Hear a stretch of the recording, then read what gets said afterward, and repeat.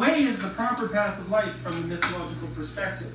And to identify with the way is, instead of identifying with this or with this, knowing that they're temporary, is to identify with this, because it's the only thing that's constant across the constant span. So you say, well, there's known territory, and there's unknown territory, and there's the process by which one is generated out of the other.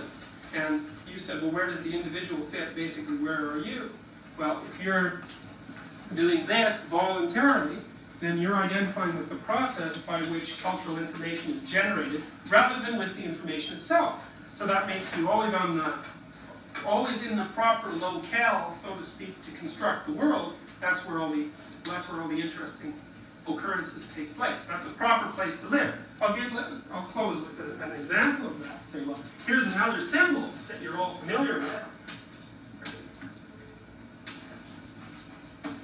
That's Tao. And Tao means two things. It either means the way, depending on the translation, the way, which is that, or it means meaning. So to live in Tao is to live in meaning. And this symbol is a symbol of the totality of the world. And why is that? Well, it's because this is chaos. And that's usually given a feminine connotation for reasons that we'll discuss later. And this is order. And it's chaos, and it's the split between chaos and order and the mutual coexistence that makes the world. And this dot is black because anything orderly can immediately be turned into chaos, more or less unpredictably, and sometimes by your own efforts. And chaos can also be turned into order. That's why this little dot's white, also by your own efforts. Exploration does that. And Tao, the man who lives in Tao, lives on this line, with 1 foot in order and 1 foot in chaos. And the reason for that, see, that's where all the interesting things are happening. That's where the information is flowing.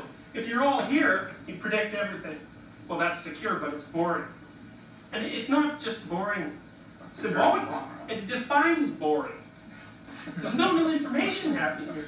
And if you're here, well, you're so overwhelmed with new information that you can't do anything with it. And you want to be here. And if you're here, then you're doing this. You're paying attention to anomalous information, always. You're allowing that to destabilize this structure when it's necessary. So you have to do this. That's the hero in the belly of the beast, by the way, or the sun that pats its way out of the dragon at night and back up. So that's the path of the hero. And in terms of systems that are stable over time, an authoritarian system says, this is not necessary. So it decays as things change. A system that's properly developed said, well, we need this, but we also need this.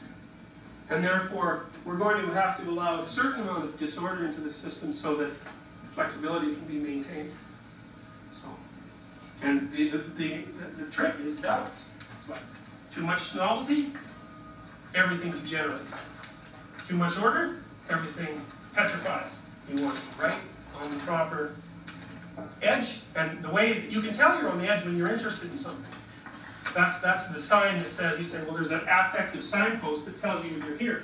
If you're here, you're interested. If you're here, you're terrified. If you're here, you're bored. You want to be right in the middle of that. And then, well, that means your brain is on in its optimal, in an optimal manner. Because your sensory systems are properly heightened, because you're a little bit anxious. You're doing a lot of exploration. We find that pleasurable. Like, that's left frontal activation. People like that. That's incentive, reward, pleasure. That's what cocaine does to you. It says, when you're here, you're on. It's analgesic too, which is kind of interesting. Is that like flow? Yeah, it's not quite though, because the problem with things like flow, and this is Joseph Campbell's thing too, is they're always talking about following your happiness. This is not right. To get here, what you have to do is look at things that you hate. Well, probably is no one will buy a book that tells them that. It's flow. No, but this is a major problem. Problem with New Age philosophy in general.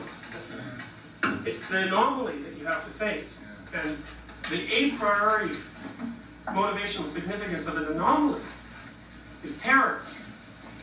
Because otherwise people would be in flow all the time, and they're not.